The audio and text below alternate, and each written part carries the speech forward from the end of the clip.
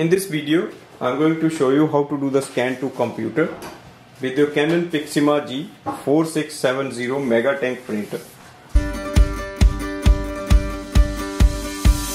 First step is to make sure your printer is connected with your laptop or your PC using the Wi-Fi network of your home or using a USB data cable. If you want to use the USB data cable, just plug it in. The one end goes to your laptop and the other end goes to your printer. Once you do that, automatically it will install the printer in your laptop. Place the pages you want to scan in the ADF tray or on the scanner bed. Papa. Click on the home screen.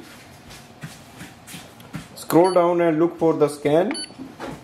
Select Save to PC. You can select the local USB, or you can also select the name of your laptop or your PC. So local USB, auto scan.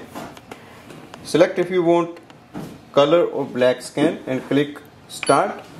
So it will open a small window. There is the scanning window here. So we will just wait for the scans to be transferred.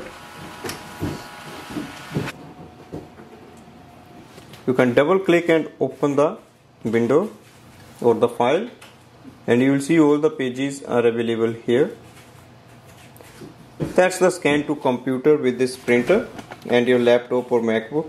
Thanks for watching.